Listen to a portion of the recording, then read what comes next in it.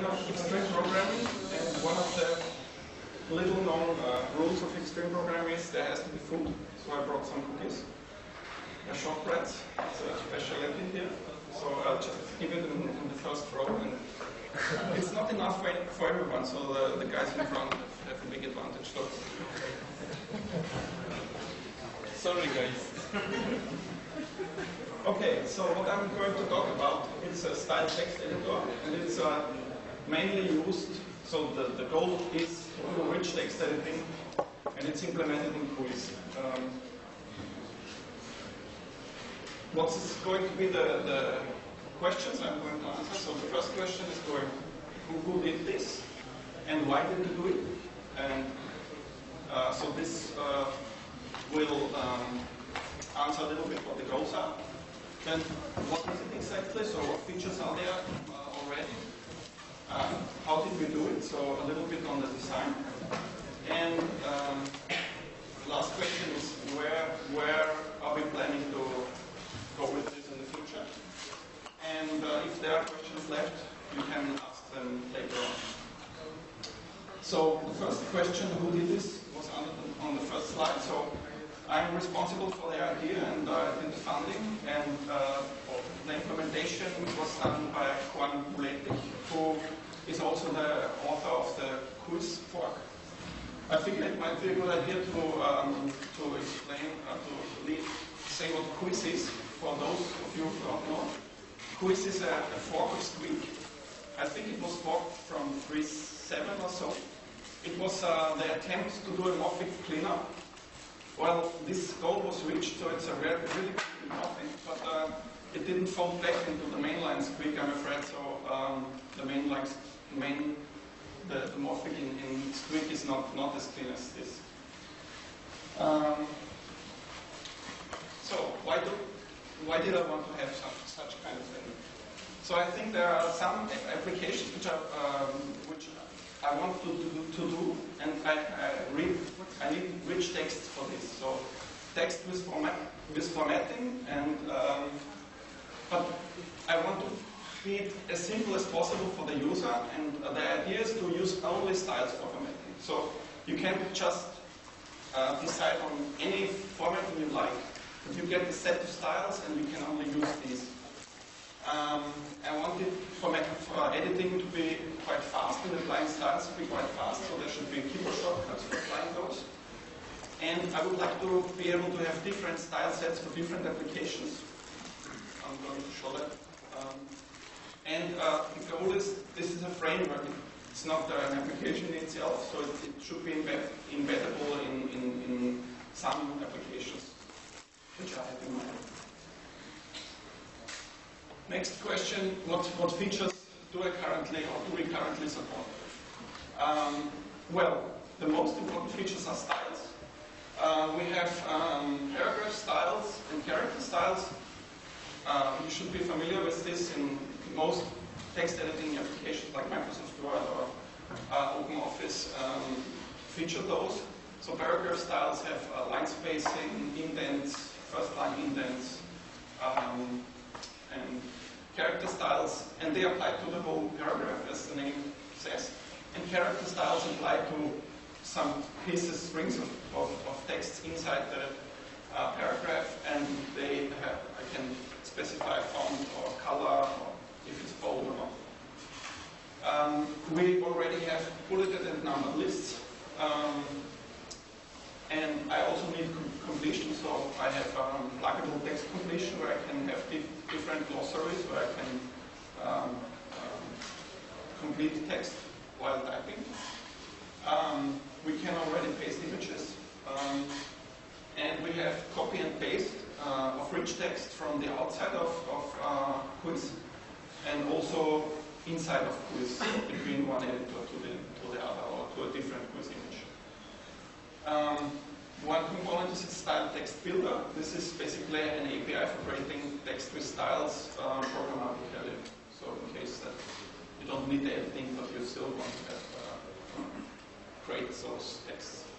And we did a lot of refactoring and bug fixing in the Cuis image, well, Quan did. And so it's a much nicer text framework now to when we started. So, before going on, I show a short demo.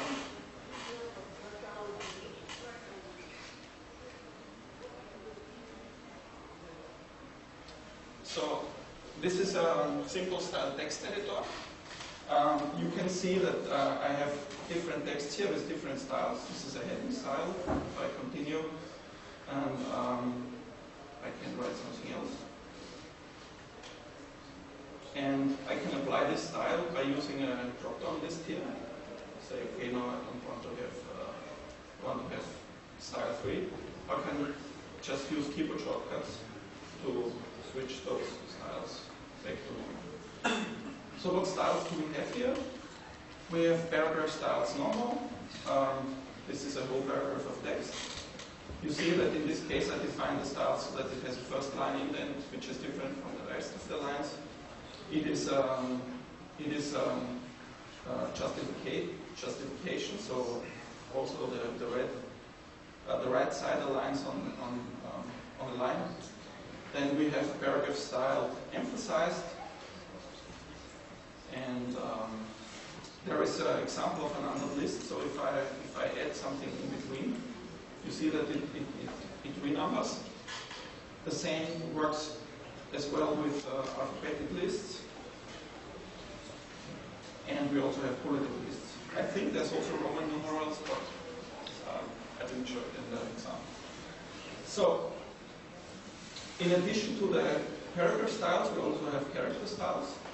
So I defined 3 or 4 here.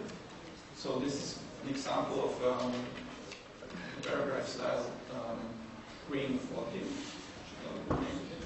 And I can remove it again, and then I have normal style, only the paragraph style left. What we did also was multiple text selection in Cuis. Should work if I use the right keyboard shortcut.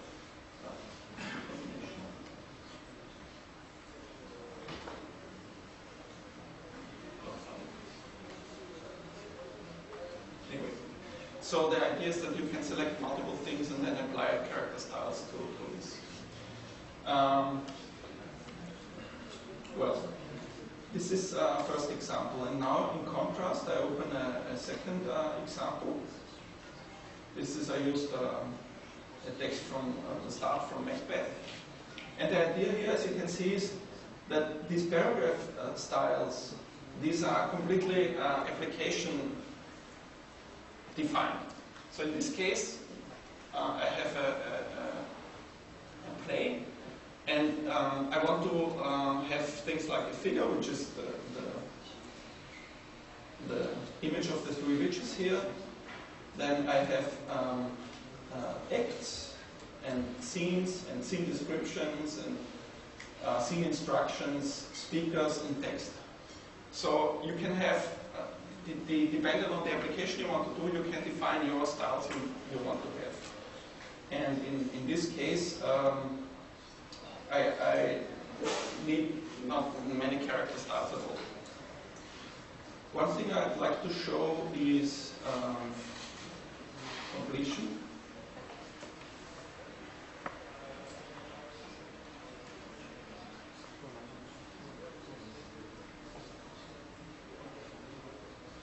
Should remove the character style first.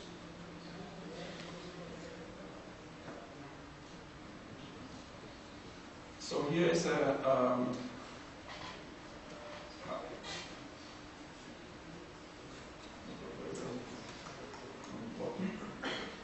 here is a completion, and in this case there's a dictionary of I think almost all English words there are. You see how fast it is. So this is not my fault, but glance. But you can just sound and select. And I also did a feature that if I can specify a certain character style to be applied on the completed text. If, for instance, I want to complete hypertext, this is a feature I wanted to have. one other thing in the demo maybe is, yeah, there's also completion in Cuis now. This is a different dictionary for Cuis code, and yes, there's one example of the style build I want to show you. This is how the API looks. So you define some styles, and then you have a text builder built with styles. You have shortcuts for the styles, and then you can just write it kind of string notation, so which is quite easy to write, so that you have an API to create style texts. And if I execute this, then it opens a workspace, in this case with style text. That's it for the demo.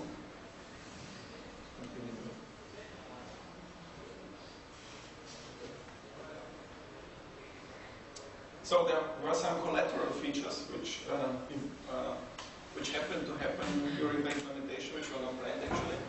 So there was a big refactoring in TextEditor. I think this part is already in Squeak and Pharo. Some years ago, Juan did it and then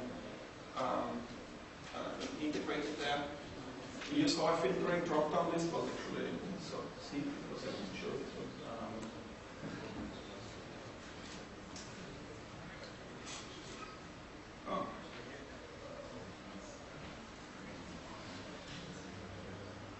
So if you type something in here, you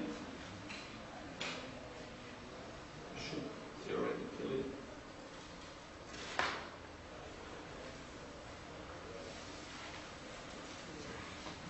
build the style so that you can also be very fast in style selection if you have a long list of styles.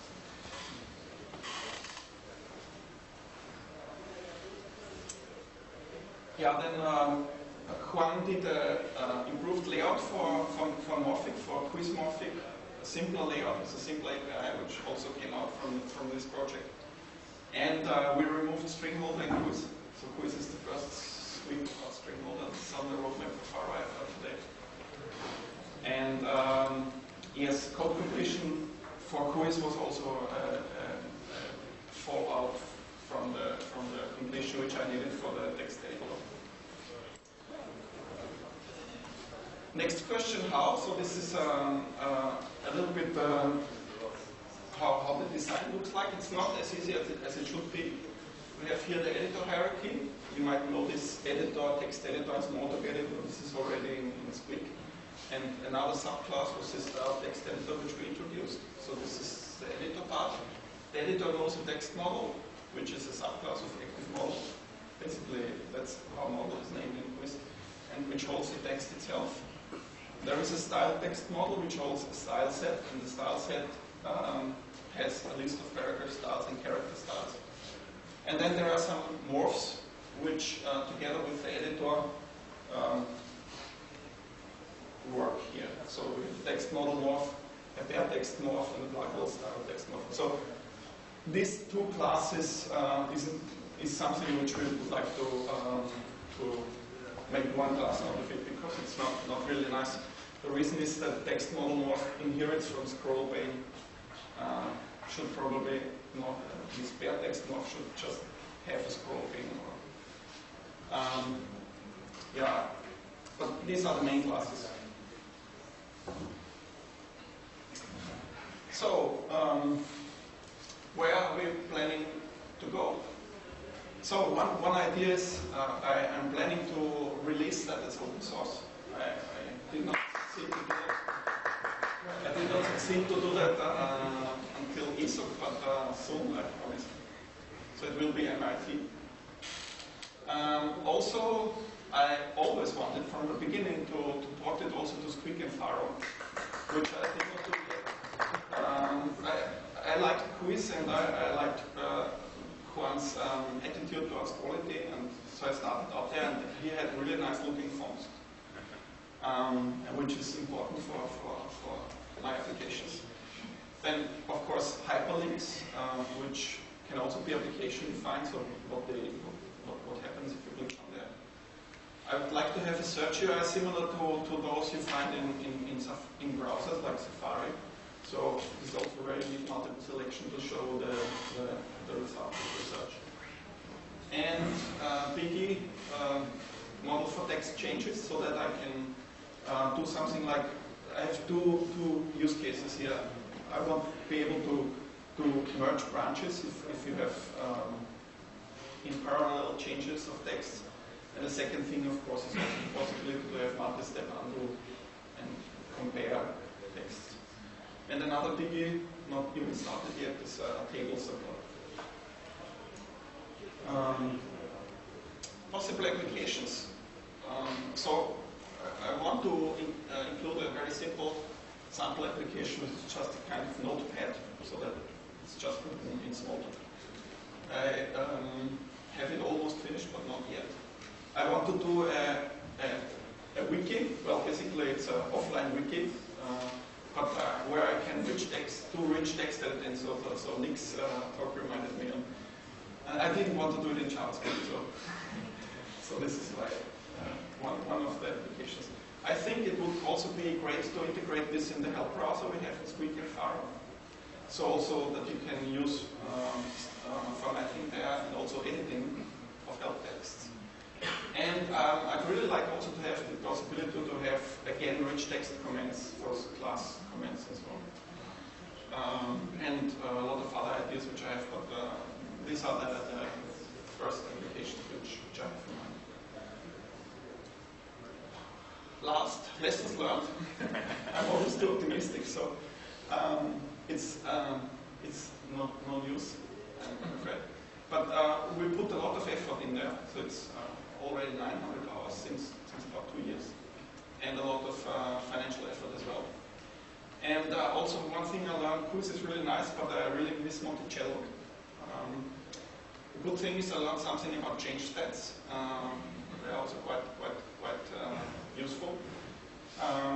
But I had one estimate what it would mean to port Monticello to Cuis, and this is something which I couldn't afford yet.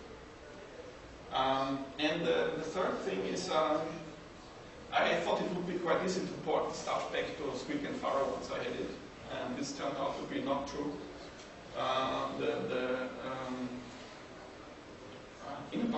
After a third of the effort which we spent, I had one estimate how much effort it would be to port it to Squeak.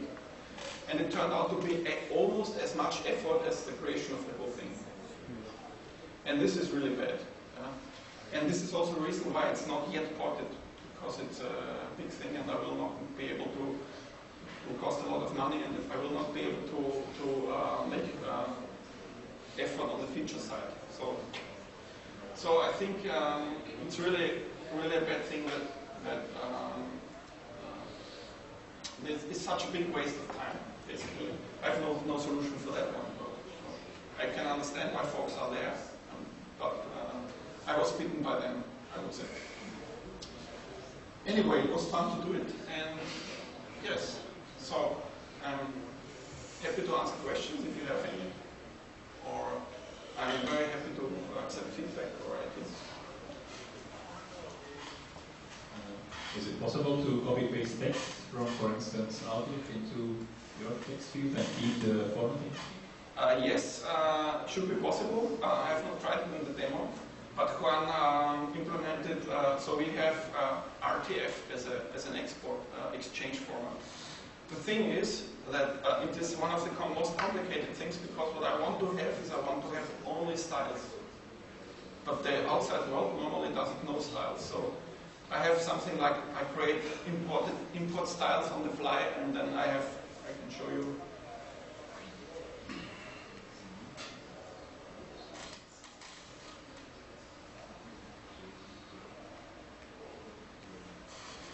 I have here features like replace all uses of a paragraph style with a different one.